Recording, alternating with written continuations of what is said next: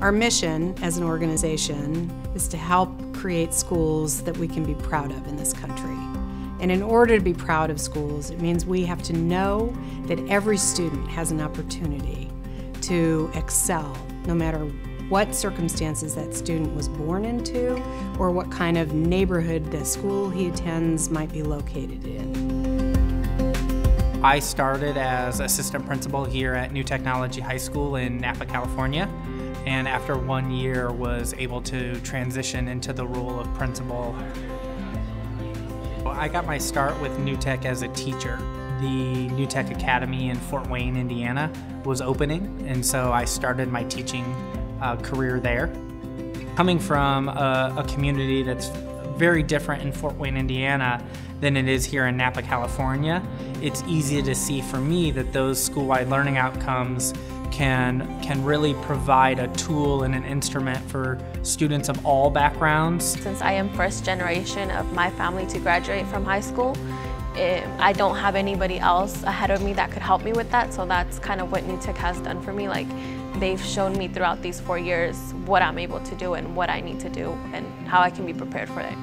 Project-based learning is the vehicle that can unlock that potential in students, because it takes learning that usually happens in a traditional setting confined to the classroom and maybe out of a textbook, and it unlocks it to a world that many students don't get to experience.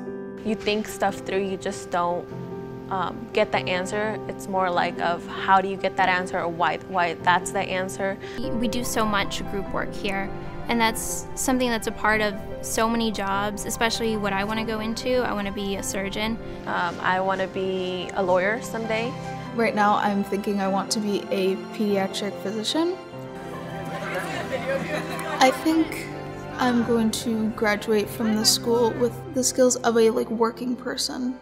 I want to be hardworking, and I want to work for the things that I think I deserve, and I don't want things to be given to me ever. I never have to help her with her homework or she just never asks for help. She just gets help from her peers and from the kids that are working on our projects with her. Looking at my experiences as a teacher at New Tech Academy in Fort Wayne, and then here as an administrator at New Tech High in Napa, the culture is what drives the environment.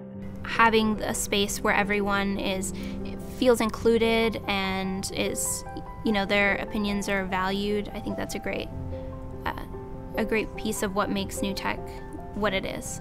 I don't want her to be one of those children that feels like she is entitled to anything. I want her to dream big, and I want her to go big.